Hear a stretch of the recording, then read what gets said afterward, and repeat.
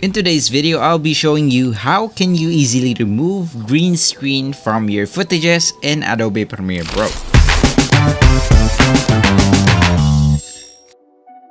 This video is sponsored by cdkeyoffers.com, where you could buy legit software, games, and license keys. Just go ahead and search for the games or software you're looking for, hit the buy now button, and simply enter the coupon code DUDE20 to save up to 20% from your purchase. After paying, you will now immediately receive the key on your account and be able to activate your software or license key.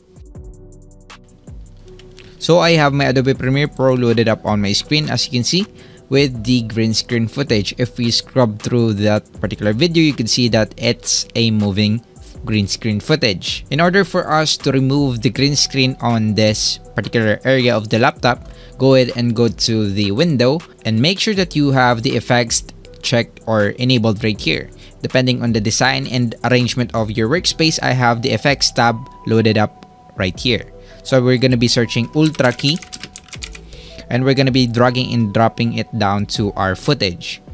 It won't do anything basically, as we still need to change under the effects control. And if you can see this effects control right here, go back to the window and make sure that you have the effects control window enabled.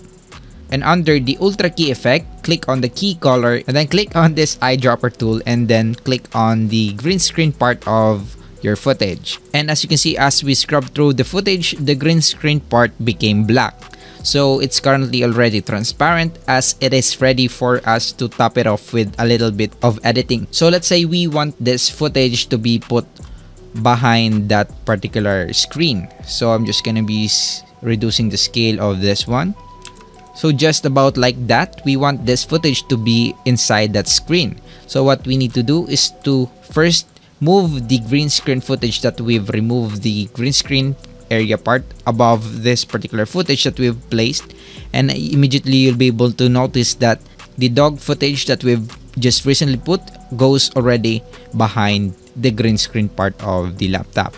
Though as you can see, it doesn't move along actually with the screen or the movement of our green screen footage. In order to fix this, it's quite just easy. Just simply go ahead and return the green screen footage downwards so that we have a clearer view of the stock footage. We could actually apply a crop effect on the effects tab so that we could properly crop the footage just to fit the exact screen space.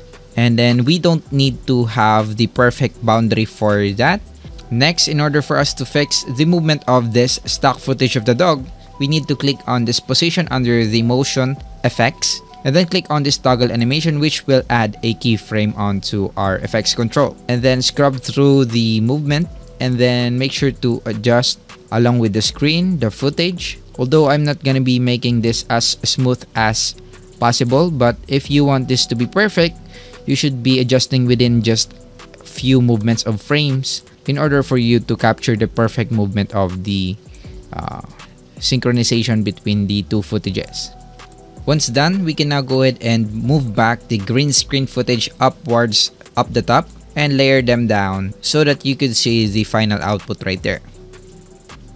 So that's just how simple it is to green screen using Adobe Premiere Pro.